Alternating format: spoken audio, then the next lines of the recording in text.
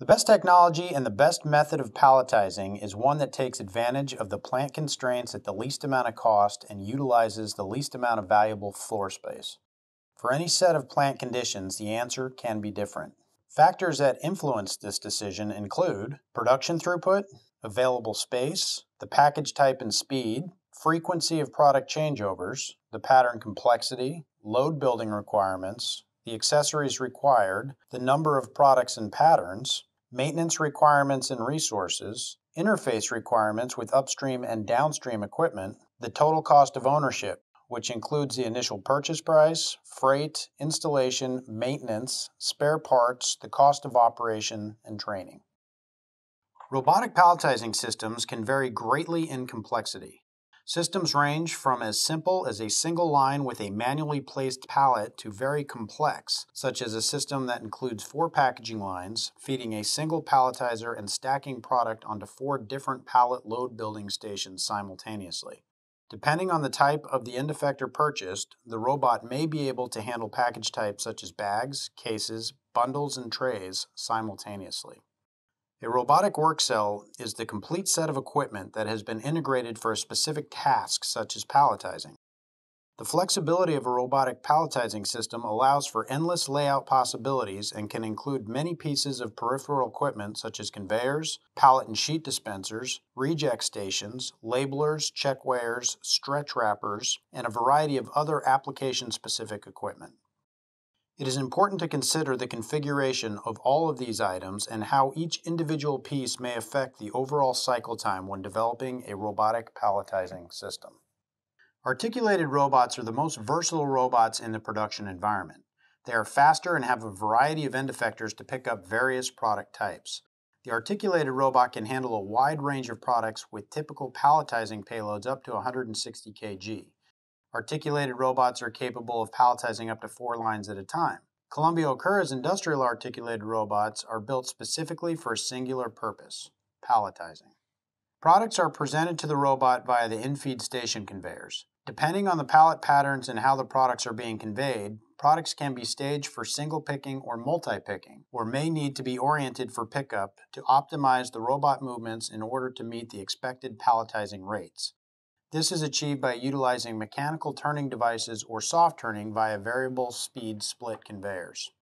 A pallet dispenser takes a stack of pallets and separates one pallet out to convey into the palletizer. There are many different types of pallet dispensers in order to handle the various styles of pallets. The 3 main types of pallet dispensers are stripper style with a pallet hopper, lift and separate with a pallet hopper, and staging pallet dispenser with pallets placed on a CDLR conveyor. Slip sheets, deck sheets, tie sheets, and cap sheets are frequently used for a variety of reasons. Some of the reasons include protection from moisture, adding load stability, or protecting the load from environmental elements. Sheets are made from many different materials including corrugate, linerboard, fiberboard, or plastic.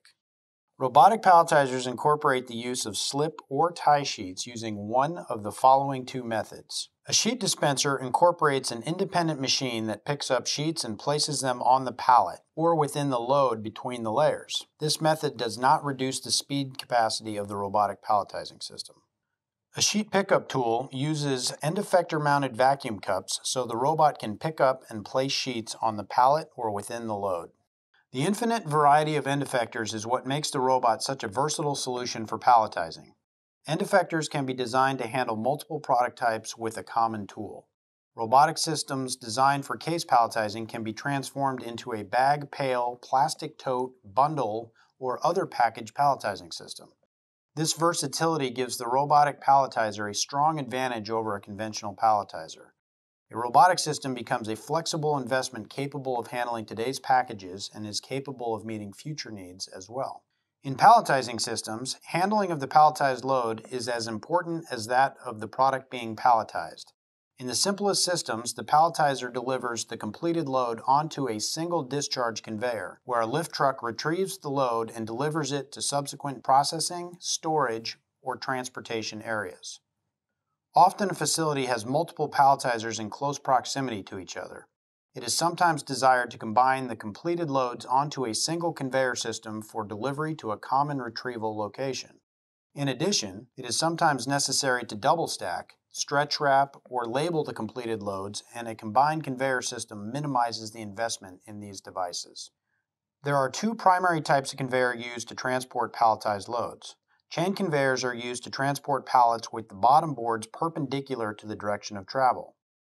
Roller conveyors are used to transport pallets with the runners parallel to the direction of travel. Combination transfer conveyors incorporate a live roller conveyor and a chain conveyor to combine the flow of multiple lines or divide a common flow into several perpendicular lines. With nearly 25 years of experience, Okura has been a leading provider of robotic palletizing systems by delivering custom-engineered solutions to meet demanding customer requirements. Whether it's a simple stack-on-floor palletizer cell or a more complex multi-line system, Okura has the resources and the expertise to design, build, integrate, factory test, and deliver the right robotic palletizing solution for the application.